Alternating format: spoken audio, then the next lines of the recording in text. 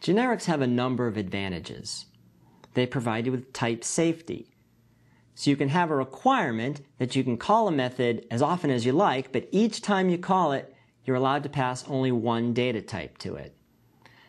And what that does is prevent the risk of code inside the method expecting one data type but having received another, which will often be a runtime error that you don't discover at compile time. Secondly, generics provide better performance because you're not converting from object to a specific data type and then back again.